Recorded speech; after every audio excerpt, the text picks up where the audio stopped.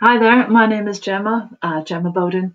For those of you who don't know me, I'll just introduce myself first and then I'll let you know what we're going to be doing today. So I am going to be teaching you the assessment of paediatric patients, which is a subject that I like very much. I teach it in second year, and hopefully this will give you the tools that you need to not be afraid of assessment, but to also prepare you for second year. So just a little bit about myself before I crack on. I know I've seen some of you guys, but most of you I haven't had the opportunity to meet yet. So I work at the University of Greenwich, obviously, at both Medway and Avery Hill campus. I joined at the same time as Lindsay and Richard, slightly before Scott, a couple of months, which was April 2016. I did 12 years service at the London Ambulance, and I'm happy now to be away from COVID and teaching you guys. I run two second year modules, and they are Understanding Research for Evidence-Based Practice and Advanced Patient Assessment, both of which are 30 credit modules. I don't see very much of first years because I do all the second year skills. So you'll be sick and tired of me by this time next year. All right, let's crack on anyway with paediatric assessment. So really interesting topic, but sometimes paramedics and student paramedics and technicians and EMTs are a little bit scared about attending to paediatric patients. The reason for this is normally, well, number one, they mightn't have much experience of kids. You know, some of you guys might feel the same. You might not have tiny sisters and brothers. You might not have kids of your own. You might not have any experience of holding a baby. So some people, understandably, are a little bit wary. The second reason people are wary, and this is experienced paramedics as well, is because paediatric patients can deteriorate quite quickly. So what you will notice and what you will be told is that a paediatric patient sustains all their vital signs if they're really unwell. They keep going, keep going, keep going, and then you start to notice the signs of deterioration when it's too late. So they stay well for a long time, even when they are seriously unwell. And it's only when you start to notice massive red flags that you think, hold on a minute, this child is seriously ill. Let's get them to hospital quick. And within that time, you don't have a great opportunity to fix them. So what I want you guys to do is to be really confident when it comes to spotting things that are odd. And the way in which you'll get to do that is by knowing what's normal and what's not normal and what things can go wrong. That's what I want to teach you about today.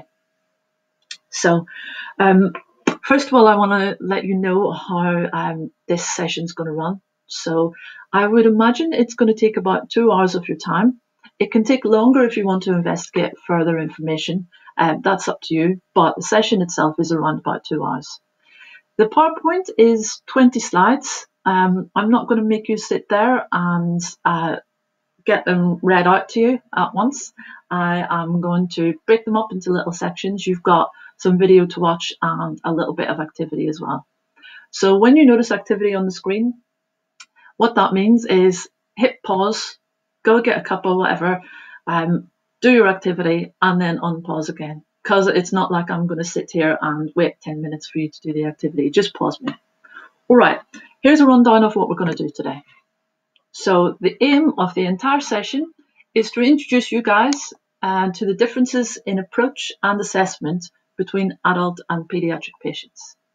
How I'm going to do that, the first session is going to be about the anatomical and physiological differences between adults and children.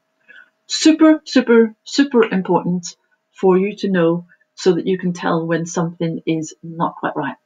And I might repeat myself, you might hear this out on the road and you might hear it in person from me or anyone else as well, but trust your instincts. If you think this baby, this child is unwell, it probably is. All right, don't take any chances. All right, anyway, getting carried away. Back to the aims and outcomes. So yeah, we're going to go through the anatomical, physiological, and probably some bits about the cognitive differences between children and adult patients. The next session, we're going to talk about the hands-off approach, how you assess paediatric from across the room by merely just looking and listening. And then with that comes the paediatric triangle. The paediatric triangle is a framework which a lot of healthcare professionals around the world use. It's widely recognized for assessing the seriously ill child. It works really well with small children. With older children, you have to adapt it a little bit, but it's a good one for you. So make sure you learn about that. The third session is going to be about vital signs, observations, history taking, and particular questions in addition to the history that you already take that we want you to ask with pediatrics. All right, it's all interesting. It's all going to be good. I'm not planning to read from a screen, so let's crack on and start off with an activity. All right, so what I need you to do, like I said, pause the presentation in a second when I tell you to. And what I want you to do is write down the main differences anatomically between pediatric human body and the adult human body. Now, I've given you a little, a silly picture there, which kind of shows you can kind of see what's going on, but I want you to think about how the body changes. If you get a little bit stuck, go back to ABC, or even if you want to, just jot down in ABC. Now, I'm going like that because I'm a wee bit older than you, but you might prefer to write it on your notes or whatever like that. It doesn't matter what way you do it. What I want you to do is do the activities, because then you'll realize how much you know or how much you don't know and you need to know. All right, so think about the adult human body and what is different with the pediatric body. All right, pause me. I'll see you in 5 minutes or whenever you're done.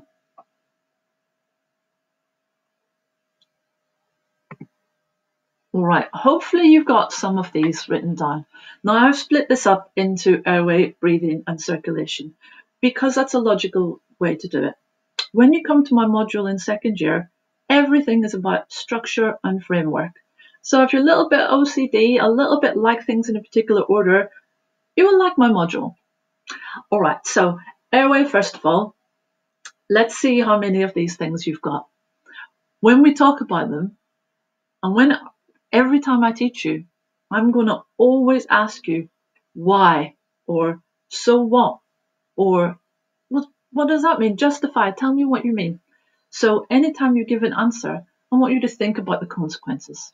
So first of all, their airway in a pediatric is smaller and shorter, right? So what?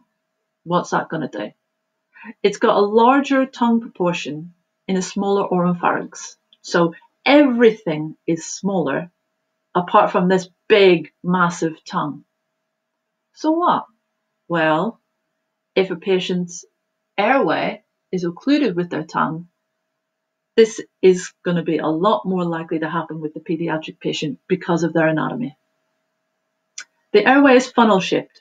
So see, let me see if I've got my pointer. Yeah, here we go. The adult is a cylinder, like a tube. The child is funnel. So what? What's the big deal about that? Well, this is why you got to cut up the grips. This is why you don't give like marbles or bouncy balls or things like that to kids, because you imagine something circular, that's going to get stuck in the funnel. When that gets stuck in the funnel, it's going to be really hard to release that. At least with the adult, you expect it's going to go the whole way down and maybe lodge inside the left or right bronchus. Probably in reality, it's going to be the right bronchus because it's fatter and straighter, whereas the left has to go around the heart. But anyway, with the pediatric patient, imagine a funnel. It's going to plonk itself right down there and block. This is why kids choke. This is why you don't cut a grape horizontally in half, you cut it vertically in half. All right. So in the younger children, the narrowest part is below the glottis. So as you can see here, right down here, so below the cricoid ring. When you get into second year, or this skill might be now third year, you will learn how to put a needle into that cricothyroid membrane in there for last-ditch attempt at stopping an airway obstruction. Now, this is a really difficult technique, and it literally is, let's try everything we can to save a life. If the patient is not breathing, they are going to die. You cannot get rid of the choking from back slaps, abdominal thrusts, chest thrusts, McGill forceps. Nuh-uh, it's gone too far down. You imagine with a little paediatric patient how, sorry, I'm pointing at the screen.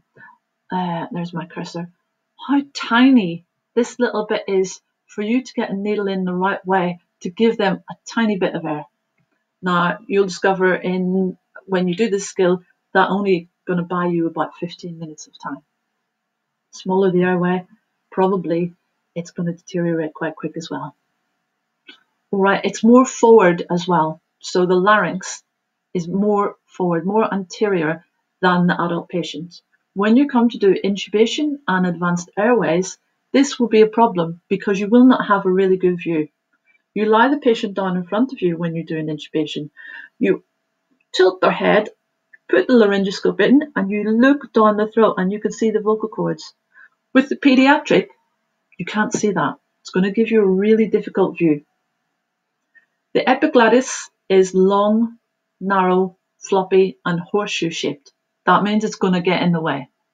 Again, more likely to have an airway obstruction, especially because of how their airway sits and how they actually sit.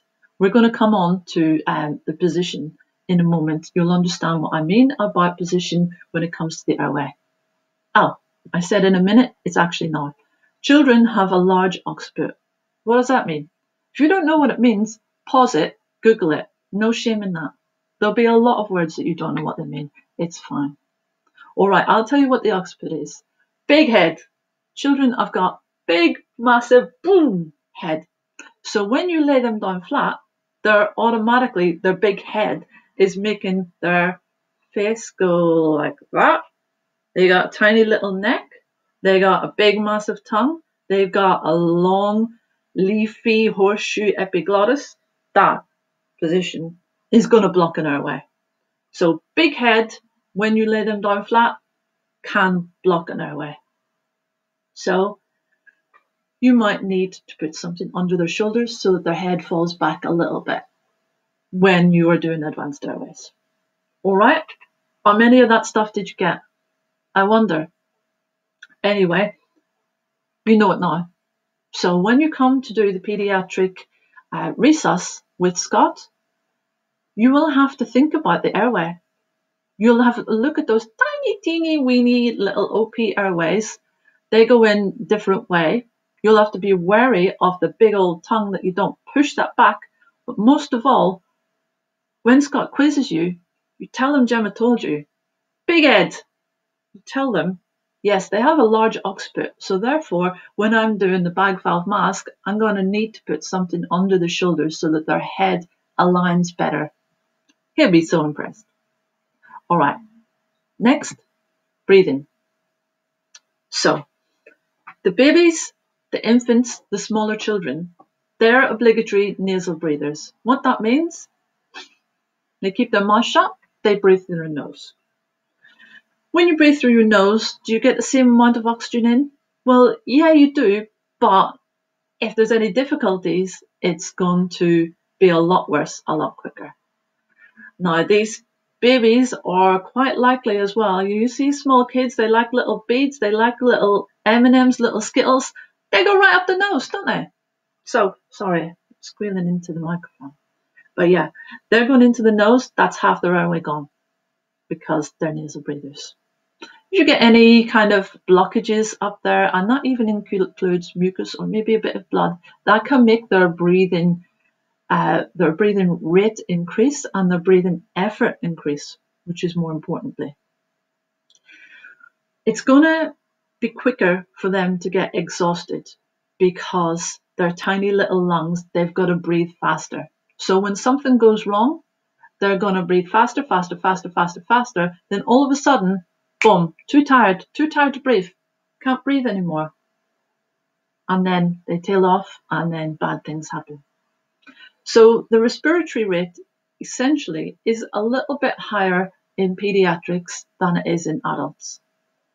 So later on, I'm going to tell you where to find this information, but you should know roughly when it comes to general obs with pediatrics, is it higher or lower or the same? So smaller little lungs, shorter airway, they're going to be breathing a bit faster. They've got really high metabolism. You know, you don't see a little fatty baby, do you? They're all a wee bit chubby, but their metabolism is really fast. So people with a higher metabolism have a higher demand for oxygen. So when the oxygen supply is cut off, that's going to really affect them. Now let's think about their breathing. You probably didn't know, but the pediatric ribs are different from the adult ribs. As we know, our ribs are curved like so. When we breathe, the diaphragm flattens and the ribs tend to move downwards and outwards, like so. Now, the child's ribs are just straight like that. So when they breathe, literally, they're just going to go and move up. Whereas us, right? So when you have rib problems, trauma, things like that, you will notice that the breathing changes. You'll see quite a lot of abdominal breathing. Now, it's not always a red flag. It's not always a warning sign if you see the baby or the child breathing from the abdomen, because they're going to use those muscles. The most predominant muscle that they use for breathing is the diaphragm. So it's all right if you see the abdomen moving up and down. It's not all right if you see it moving in. We're going to come to that a little bit later. I've done it again, a little bit later. So right now, compliant chest wall. So if they're breathing and you see it sucking in, then you will notice there's big problems here, because they're trying to pull all of the air in with great effort, and therefore you will see a recession. So there's sternal recession or intercostal recession. The sternum, obviously, as you know, is around the breastbone. So you will see literally the kid sucking in, trying to get it right into the lungs, and you'll see the skin sucking in there and in the intercostal spaces. So that's a really bad sign. Below here is a table of what you can expect for general observations for pediatrics. Now, it's good to know roughly what they are, but they might not be exact. So if you have a newborn and the newborn's rest rate is 48, you might be going, oh, what it says here, that should be 44 per minute. I think this is serious difficulty. Ask mum, ask the carer, the caregiver, do they normally breathe this fast? Oh, yeah. Or no. And then you know the difference. All right, it doesn't have to be 44 on the dot. The rest of them are all ranges. So for us, for adults, we're normally between 12 and 20. When you're sleeping, like you're about 12. When you're talking, you're about 20. It's not abnormal for people to have 22, but it's out of normal range. Is it normal for them? Always ask that. All right, next up, circulation. Okay, so when you're taking a pediatric pulse, it's in a different location. Obviously, with an adult, we tend to, if it's cardiac arrest, we use the carotid artery for the pulse, or the femoral artery. If it is just a general wellness check, a general assessment, we tend to use the radial pulse. Oops. Radial pulse here. With a pediatric, it's not quite as pronounced there, and they got their short fat necks, so you can't really get it there. So what you tend to find is brachial. The brachial pulse, the artery, is just here under your bicep. So if you've got any little kids in your life, nieces, nephews, whatever, see if you can practice taking a pulse on the brachial artery. When you're out on placement and you have pediatrics, practice it if they will let you. All right? Don't make the kid get into distress because you come along going, can I do a pulse? All right? Just try and take it easy. Do it if you can do it. Right. Blood pressure. Hugely debatable topic. My advice to you is to do the blood pressure only when necessary on kids. It's quite an unreliable tool.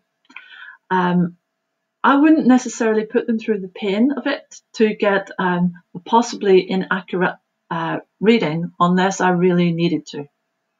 The cuff sizes aren't the right size. Their vascular resistance is lower. Yeah, it's going to give you inaccurate readings. However, if you've got a patient who you're expecting of dehydration, I would do a blood pressure just to check, and I would try and keep going, try and keep doing repeat blood pressures to double check with things. There are other ways of checking for dehydration, which we will come on to later on. So blood pressure if you can, but if you can't and it's not hypovolemic, maybe it's not necessary. I'd ask Scott how he feels about blood pressure as well. My opinion is only do it if you need to do it. All right, so the subcutaneous tissue is greater, it's fatter. So therefore, when you're trying to get IV access, it's going to be mega difficult. So you think about where you normally gain IV access, and that's here in your anticuticle fossa, which is right in the middle of your arm, around, sorry, I can't do this camera, around that area. Anyway, with the Paediatric, because they've got the thick tissue, you can't see the veins. Really, really hard to get venous access on a younger child. When Paediatrics do go into cardiac arrest, it's quite rare that you will see somebody with a cardiac condition, cardiac arrest. So therefore, the most common thing that you will see is a respiratory induced cardiac arrest. And that would give you a rhythm of asystole or PEA, pulseless electrical activity. And we all know both of those are non-shockable. So if you see a Paediatric and they've got VF or pulseless VT, the shockable rhythms, it's quite likely that they might have an underlying cardiac problem.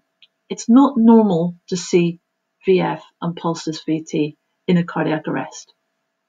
So always ask about the history.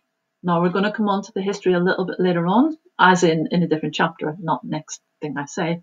So therefore, let's leave that for now, but bear it in mind. And when Scott asks you, what arrest do Paediatrics normally fall into, you can say asystole most of the time, PEA second most of the time, because it's respiratory, Scott. Yo. Anyway, when it comes to the circulatory system and blood loss or fluid loss, because we know hypovolemic shock and hypovolemia as a reversible cause in cardiac arrest are not always due with blood, brackets, they can be diarrhea and vomiting, they can be burns, they can be other fluid loss.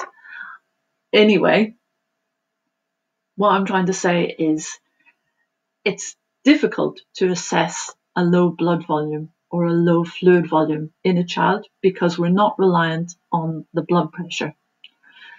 It's also more significant. So I put an example up here. You got a 5 kilogram baby and they only spill, only leak 100 milliliters of fluid. You're thinking, that's only 100 milliliters. Come on, no big deal. It is a big deal because that's 10% of their entire total blood or fluid volume of their body.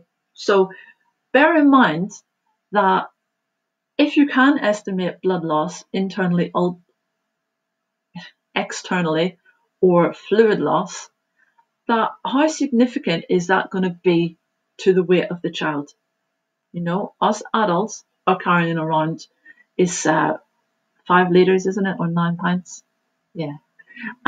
So for us to lose 100 milliliters is not too much of a big deal, but a tiny person to lose that, massive big deal. All right, and I've written here in pink, I hope you can see it, hypotension is a late sign. All right, so if you see hypotension, and the reasons you would see that is checking for dehydration, knowing that it's happened because you can estimate blood loss, assuming a mechanism of injury would give you internal blood loss, that is going to be really bad. Okay, so if you are thinking about fluid loss, take it seriously. All right, thank you. So the next part, we're going to talk about the hands-off assessment, but that's going to happen in part 2 of this session. So thanks for listening so far, and I'll see you when you log on to the next bit. Cheerio!